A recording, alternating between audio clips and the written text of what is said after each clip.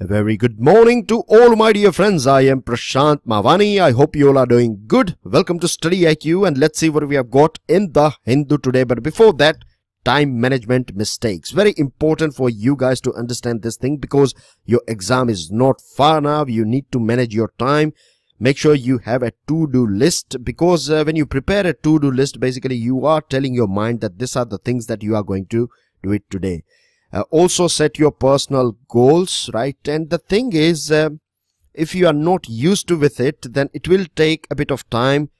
In starting days, you may not achieve your 100% target, but even if you are achieving, say for example 50% or 40%, then this is better than what you used to achieve earlier on, because without a plan, without a proper schedule, our time basically is, generally speaking, wasted. Set your priorities as well.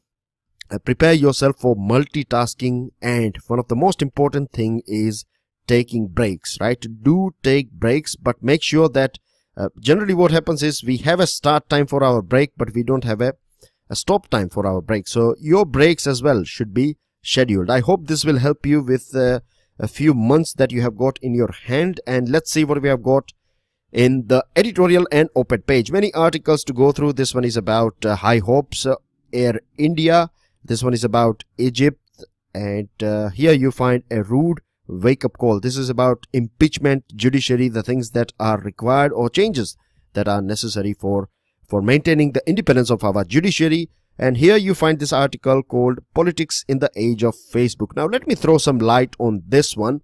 See, we have discussed about Facebook many a times now, this Cambridge Analytica issue and Facebook's involvement in it and things like that. We have talked about this psychological tactics that are used by these companies nowadays to target people, and this is a very serious thing because what happens is that they can influence the outcome of an election as well. This sort of things can hamper a democracy or a democratic setup of any country or any society. So it is bit dangerous, this thing. But one thing we discussed last time was that this is something that is not going to stop here. There are going to be many countries or many companies that will try this thing because you know, for winning election, there are political parties in our country as well as in different parts of the world. They will do everything possible, right? Many a times even things that are, you cannot say they are ethical or legal.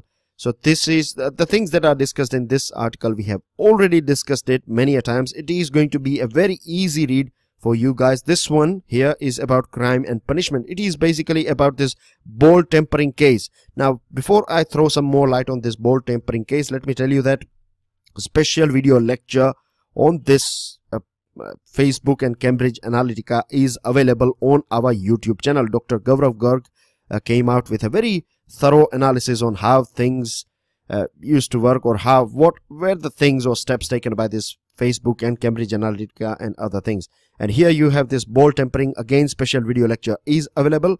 What here you find in this article is it is basically talking about that this IPL is an entertainment game. So these players of Australia, they are barred from playing test by ICC, that is International Cricket, and Cricket Australia, that is Australian Cricket Board. They have banned these 3 players as well for a period of 2 years or something. But the most important thing that you can take away from this article is that ethics, right? Observe this whole issue. These players were playing for one of the most reputed cricket team in the world. In terms of money, they were having everything possible. I believe that 99% of human beings might have not enjoyed the life these players are enjoying, or any these famous celebrities are enjoying, isn't it? They have everything they need: fame, money, good life, good health, everything.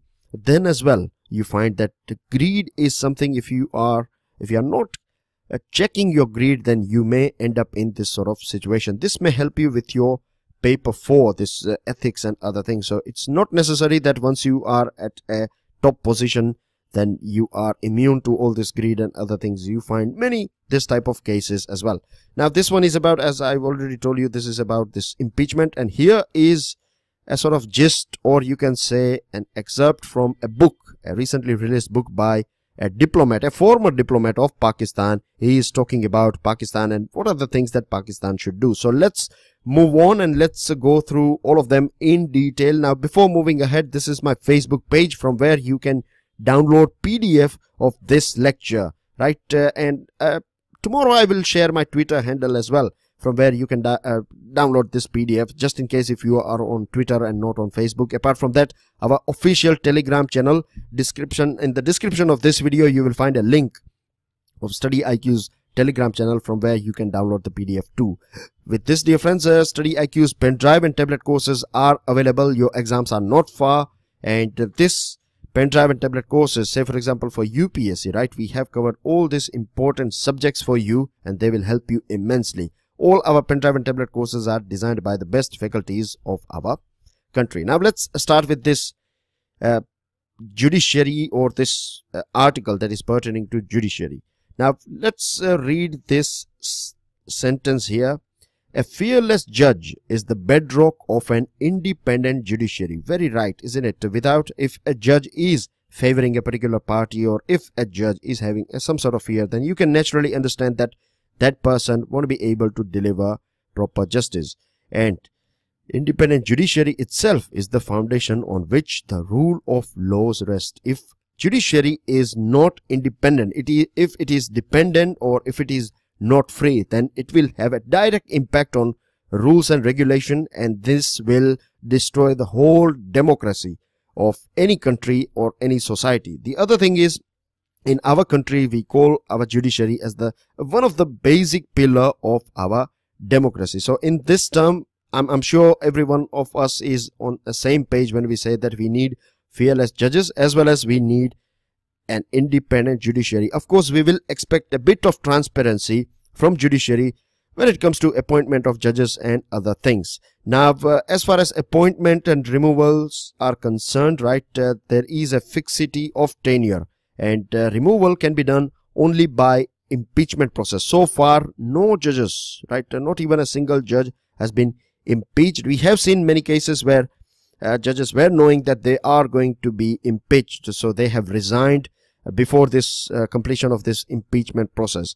But so far we haven't seen this thing, and this impeachment process is a bit lengthy one as well. Then you have to go through many procedures before this whole impeachment process can get over, and this guarantees independence. So a judge can act fearlessly, right? This is one of the main, you can say, main reason for this lengthy, or you can say bit difficult impeachment process. And then you have this fixity of tenure as well. So you cannot remove a judge by your own pleasure. You know, a president or prime minister, they cannot remove a judge in our judiciary just by saying that they remove them or by issuing a letter. No, you have to go through this impeachment process. Now, the reason why we are discussing this particular article in detail is because recently there is a proposed resolution for impeachment of Chief Justice of India, right? Impeachment process, a proposed resolution for impeaching Chief Justice of India, and this is a matter of grave concern, because the thing is that today we are living in a perception driven world. News, you know, and news with views, they spread very rapidly, and once you have, say for example, if current Chief Justice of India, if this impeachment process is just started, then you can imagine that this will shake trust of people in judiciary. Even if later on, if we find that this current CJI is innocent, then as well it will take a toll on his image and image on the whole judiciary. The other thing is that we have a defined process under this article 124 subsection 4, and then you have this Judges Inquiry Act as well. But we need to change the way things are going on in this procedure, because what happens is that this whole process is started by you can say legislatures or executives, right? Legislatures basically, they can start this whole process, and this is the main problem here, because if legislatures if they are starting this whole process, then you will find many this type of impeachment process, and this is one of the reason why we find this resolution, this proposed resolution, because it can be easily started by a group of legislatures. Now, what are the things that we need to change? First of all, before starting this sort of motion, right? There should be a green signal. What we can do is that the presiding officer in the parliament, either Rajya Sabha chairman or Lok Sabha speaker, they should first of all get a green signal from a full court of Supreme Court.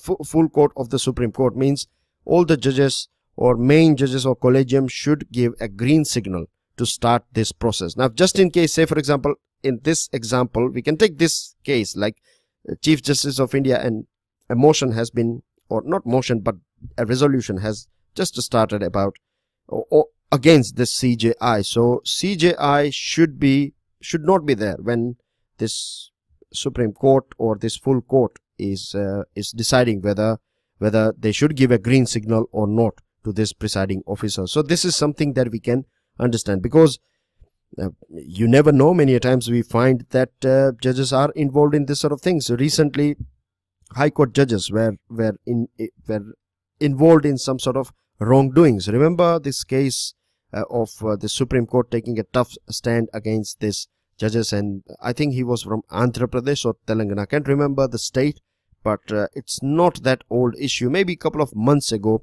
this thing was in news, maybe 3 or 4 months ago. So if a judge is or against a particular judge, say for example X, if something is going against him, then that person should not be there or should not participate in this committee that is going to decide whether this permission should be given to this legislature or not. The other thing is that there should be a fixed timeline as well, 4 weeks timeline. So within this 4 week, if nothing is heard from Supreme Court, then this can be taken by the presiding officer in the parliament that this can be considered as a deemed concurrence, and without a green signal, again this whole process should be made void as well, because it's about independence of judiciary. And if we are going to have a weak system, or if this sort of things can be started by legislature, then it will weaken our whole judiciary. If we go through this second judge's case, then we find that power to appoint judges of the higher judiciary is vested in apex court, basically collegium, right, when it comes to Supreme Court and higher court judges. So collegium is the main body and it is part of this judiciary, and this ensures that judiciary is independent. Now, when you are given with the power to hire, then you should be the one who should have the power to fire as well. So when it comes to hiring and firing, right, it should be this apex body, this apex court that should decide, not it should not be started by this legislatures, and this will ensure independence of judiciary. Apart from that, one more thing can be argued, that when this judges, if they will find a black sheep within them, if a person is doing something wrong, if that person is a judge, then other judges or this whole peer group will do everything possible to ensure that this person is behind the bar. But if someone is unfairly targeted, then all of them can provide a safeguard to that particular judge as well. Because again, remember, we are living in a perception driven world. There are many problems that we are seeing at present, and for that we have to work together. This all 3 branches, executive, legislature and judiciary, should work together and should sort out all the problems that we find in our judiciary. Say for example, at present we know that there are crores and crores of cases that are pending. Vacancies are there in our all different levels, right? In Supreme Court, in higher courts and in lower courts as well. We know there are huge amount of vacancies, and this is something, because of vacancies you have many pending cases, and there are other procedures as well that needs to be sorted out, and this can be done by the government, like say for example repeated adjournments and other things. There are some outdated laws that are still applicable here. This can be sorted out by the government. So these things will improve delivery mechanism. This whole justice delivery mechanism will improve. Apart from that, the faith of people should not be lost, right, on judiciary. Even today, you know that it will take a bit of time, but then as well, people in our country, we have full faith in our judiciary, and this is a big responsibility on judges as well. So we need fearless judges as well as independent judiciary. And it's not just about justice, it impacts our whole economy. We were talking about ease of doing business, and remember that if someone is investing in our country, and if just in case if anything goes wrong in terms of contract, and if it is going to take ages on an average 5 years for you to come to a conclusion, then this is not going to be practical for business. So good judiciary, good delivery of justice system will improve our business environment. Tourism, many a times we find crimes against our tourists. We are promoting our tourism sector for that as well. In terms of society, you see many goons, they are misbehaving, or they are becoming super muscle power because they know that it will take ages in judicial system to come to a conclusion. And in terms of international community as well, if our judiciary is not performing that well, then the image of our country will be in bad light as well. So these are the things. Now moving on to another item, it is about high hopes. The name of this editorial is High Hopes. And 9 months ago, our union cabinet gave a green signal or a nod for offloading this government's stake in Air India. Basically, you know that government owns this company. So now government wants to sell it, or sell, say for example, 76%, right? This is something that was decided 9 months ago, that 76% of share of Air India will be sold to private player. And this basically means that government wants private players to take over this Air India. It has also decided that 100% stake will be offered to this subsidiary Air India Express. 50% stake will be offered in this ground handling operation arms. And when you have this private management, when private management will take over or control this Air India, then of course we will see a new change management here, right? We know it very well, the way private companies work, and the way this public companies. I'll give you just one example of banks, right? Recently we saw this 31st March, and all the banks, of course, every business will be busy in sorting out their books because this financial year is closing down. But if you go to private banks, their services are not affected to that extent. But if you go to public banks, what you find is that at 3 p.m. they will close down their shutters, they will close down their doors for any transaction or any business. And this is something that is done, if I'm not wrong, unofficially, right? They persuade, or they will inform you that they are doing this close down. Year end is just last week for this year end, so they are sorting out their books and things like that. But there are many big companies in our country, right? Private companies, they are bigger than many banks of our country, public banks of our country, and they don't shut down their operations. So this is just one example of inefficiency. So this is the thing, when private players will handle this thing, then Air India, you won't find rats and other things in a flight. These are the things, mosquitoes and other things you find. Many times this sort of articles, you will find many things on Air India. Bad food, other old lacks, not that good services. And you know, it is getting more and more competitive now. It's not just about flying, it is more about hospitality as well, that is missing at present in Air India. Now Air India is, remember, having this debt burden of 33,000 crore rupees. So you are paying that much amount of interest as well on this debt. So whatever profit you make, you have to cover up this interest that you will pay, and then one day you have to sort out this debt as well. So you have to walk that extra mile. Now this is something that will be considered by this private players when this bidding process will start, and it is believed that because of this high debt, and there are many other things that you have to sort out, the money that government or this bid is going to be bit low, or this bidders, they are going for, or they will go for a low bid. Now it's not all bad. There are some strengths as well in Air India's arms. You have this international flying rights are there with this Air India, and some prime slots are been given to this Air India. So this are, you can say, these things are, this international flying rights and slots are its strengths, and then you have some negative sides as well. Now when you are giving away 76%, when I say I'm giving away, I'm basically saying that when you are making this space, and when government is deciding that it will keep this just what 24%, then we have to keep this thing in mind, that you will have a couple of bureaucrats that will be part of your decision making team. Of course, the main decision will be taken by this private company, but then as well you will find a bit of touch of bureaucracy over here. So this is something that will be not taken very well by this private players.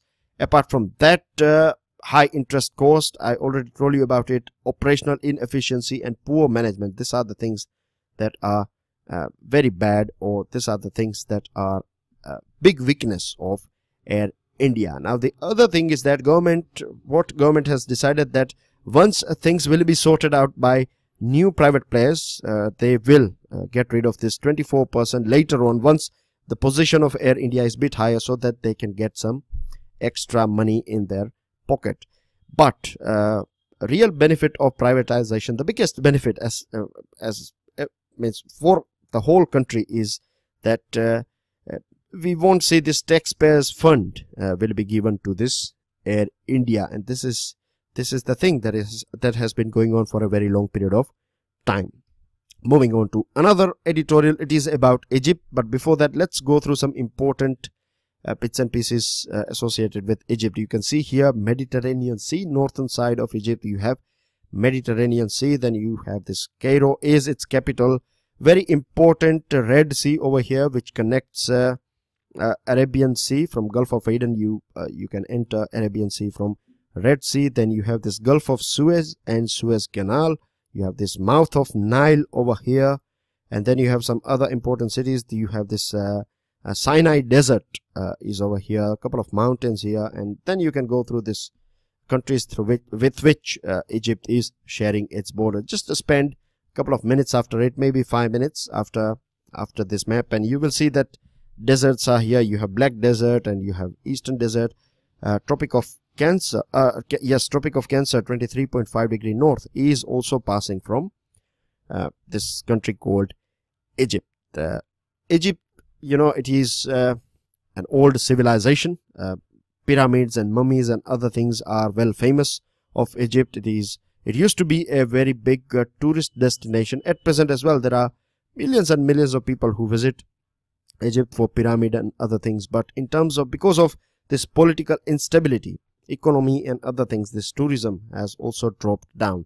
Now this editorial is more about this political instability that used to be there. At present you have this person here on your screen. He used to be a sort of chief, you can say, army chief in Egypt, but now he is the president. His name is Abdel Fattah al-Sisi. His name generally is said al-Sisi. So al-Sisi here, he is the president, and elections were there in Egypt, and there was no struggle for al-Sisi to secure a second term. Now this election, remember, it is a democratic country, but elections are not as clean as we find here in our country. They are called democratic just for a name's sake.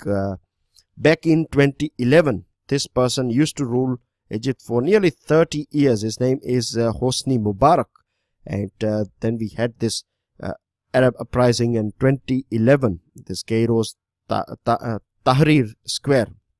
Many people died, people were protesting and things like that, because there are many problems, age-old problems like economic hardship and political repressions and other things. And you can imagine when you have a person who is there for 30 years as your president, basically it's not democratic, it is more called of dictatorship under which you are living over there. So this was something that was there. And later on we had this person, his name is Mohamed Morsi. Both of them, this one and this one, both of them were tried by the court, and at present al-Sisi is basically proving a sort of stable government. The thing is, al-Sisi has a sort of you can say fan base, or there are people who are supporting al-Sisi. Society, there are many people in society of Egypt, they are supporting al-Sisi, and the reason why they are supporting, they know that he is not that democratic, but at present they want a stable country. They don't want this political uprising here and there. They don't want people getting killed.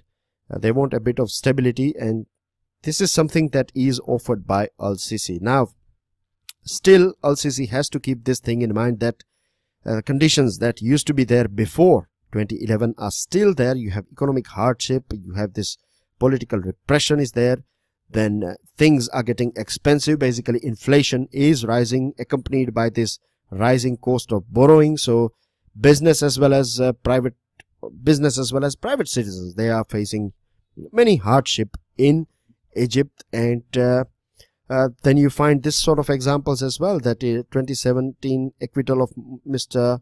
Mubarak, right? He was acquitted from all the charges. So you can say sort of influence of this political setup in the functioning of judiciary. Then you have this lengthy sentences were slapped on those who opposed this Mohamed Morsi as president in 2013. So these are the things. Now, if you go back to the history of Egypt, then you find that it used to be a very strong country in this Arabic world, and it used to be a shining example for other Arabic countries as well. And this is something that they should strive for, because it will impact the whole region. The outcome of Egypt, or its political stability as well as prosperity, will be beneficial for the whole region and for the whole world. Moving on to another item, this is about shedding the crisis state. This is basically about a book that is written by Hussein Haqqani, who is a public intellectual as well as former diplomat. He is living in exile. That means he is not living in Pakistan. He is living abroad because of various reasons. Now, the name of this book is Reimagining Pakistan, Transforming a Dysfunctional Nuclear State. Now, of course, we know that Pakistan is a nuclear state, and what we have seen for a very long period of time is that this politicians or leaders in Pakistan, may it be army or may it be political parties, they have always said that we are under threat, we will be taken over by India, or will be attacked by India, and things like that. And they have always used this fear. They have always exploited. They have basically, I can say, they have successfully sold this fear for a very long period of time, and they have been selling it at present as well. So because of this all things, what they are saying is that they need more strong army. They need more. This is the reason why they are supporting this different terrorist groups and things like that. This is a sort of excuse that is provided by leadership in Pakistan. But this is becoming more and more detrimental for the Pakistan itself, because around the world, you know, the image of Pakistan is very bad, right? It is considered as a dangerous as well as a terror breeding ground country. It is also suffering from this stagnant economy. Population is rapidly growing. Then you have this other institutions that are failed, or many a times you have this radical people, right? Radical Islamic people are influencing this important institutions of Pakistan. Now, China, of course, is supporting Pakistan for a very long period of time, but this is not going to last forever, because China itself has started suffering from this Uyghur group, who are a jihadist group. They get all this ideology, direction, and other sort of support from Pakistani-based groups. Then you know it very well. USA, Mr. Trump is very hard or harsh on Pakistan. Western world as well is not happy. You know, France and other countries are now basically against Pakistan, because you go anywhere, you will find roots. When it comes to terrorism, you will find some sort of connection leading you to Pakistan. So this is a big problem for Pakistan. And it's not that the people of Pakistan are bad, right? In any society, you will find good people and bad people. If you meet people of Pakistan who are not living in Pakistan, they are very much shameful of the things, all the things that are going on in Pakistan. There are many people who are leaving Pakistan for this sort of reasons as well, because of all these dirty games that are going on. And people in Pakistan are suffering as well. We have seen many a times that small kids, nearly 200 plus kids, were attacked in a school a couple of years ago. And there are many other things that are going on in Pakistan. So what Pakistan can do, and this book is providing some suggestions, that rather than viewing itself as a warrior nation, it should change itself, or it should view itself as a trading nation, because it has a very good location in terms of transshipment route. It is there in Arabic Sea. You know, on the other side you have this, just north to it you have access to Central Asia, directly to Moscow. We are talking about international north-south trade corridor, and it can help in other routes as well. Pakistan can can become a sort of country that will provide good connection for oil and gas pipelines to India and other countries. It can become a major trading partner because of you can say closeness or proximity in terms of culture. There are many products that we produce here and that can be sold, like tea is a very good example, because we have a bad relationship with Pakistan, or Pakistan is not importing tea from us, it is importing from Kenya and other countries, and they know very well that our tea quality is quite good. They are paying a bit extra money over there, and we are losing a big market because Pakistan is loving its cup of tea just like we do in our country. So it can become a major trading partner, but for that it has to change, and I believe that it is this revolution that will be started by people in Pakistan. Only then you can expect a sort of change in Pakistan. Now here you find that's everything as far as articles are concerned. This one is a sort of page that you or an image that you find in this op-ed page, and it is about this stagnant water, right, bad water, and how it can create a difference. So it becomes a breeding ground for many insects and other things, and then you have these diseases or this flus and other things. So here you can see, right, Maharashtra is in very bad state, parts of West Bengal and other cities are here. So just to have a quick glance over it. Moving on to another items, news items, important news items. You have this ISRO recently launched this GSAT-6A. It was successfully launched, but we have some technical problems here. Communication has failed, and ISRO's chief has said that he is hopeful that things will be sorted out very soon. So let's hope that it is sorted out. This satellite will provide or will boost military communication and mobile-based communication, and we need that because it eventually kicks up our economy as well. CBSE paper leak, 3 arrested, and you find youngsters 26, right? These are the 3 youngsters, teachers who are arrested. So this is a very, again, a sad thing. CVC wants to keep an eye on private banks. CVC has said or requested Prime Minister to allow CVC to Central Vigilance Commission to allow it to go through or to check or keep an eye on these private banks as well, because many private banks are indulged in many bad practices as per CVC. Now let me tell you some important things regarding private banks, that private banks are being looked after by or audited by RBI, right? It is not under the purview or out of the CVC's purview, but now CVC wants to keep an eye on it. 12 militants are killed in multiple operations in Kashmir. Sadly, we have lost 3 soldiers and 4 civilians as well.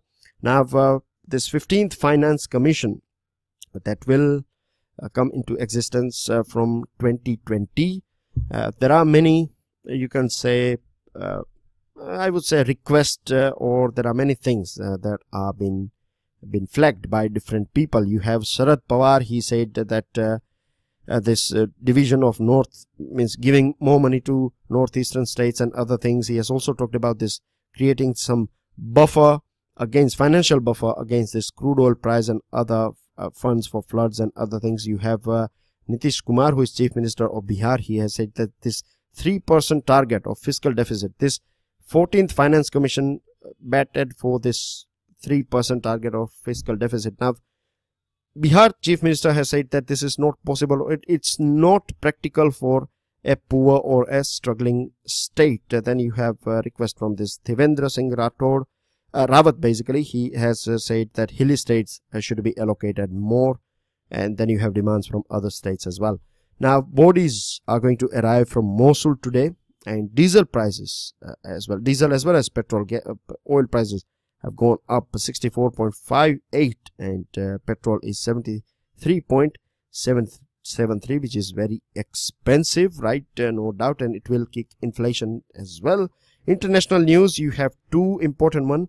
Kim Jong-un, North Korean dictator, he attended a concert that was a concert in which they saw this South Korean performers. So this is a good thing. After, in recent past we have seen a bit of soft stand by Kim Jong. Then we have this expelled Russian diplomats. They have arrived in Moscow. E-way bill comes into existence from April 1st, that is yesterday, and 1.7 lakh e-way bills were generated yesterday. It is for this interstate movement of goods. E-way bill you will require for interstate movement of goods. And let's see, let's wait and watch, because it would be very early to say whether this thing is successful or not.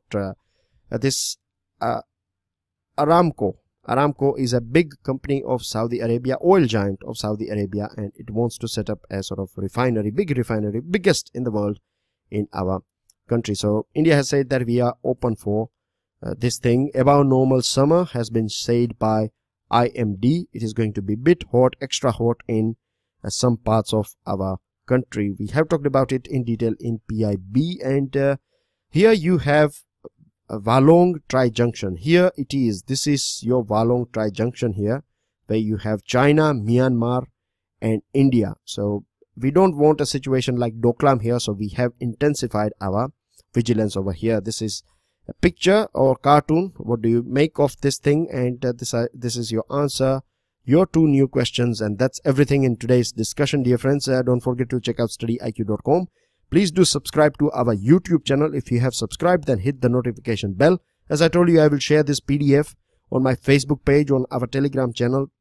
I will share it on my Twitter as well. I will pass you my Twitter account in tomorrow's lecture slide. I will give you this account name just tomorrow. And please give us your like if you have learned something out of today's discussion, and pass your valuable comments and your answers. Enjoy your day. Jai Hind.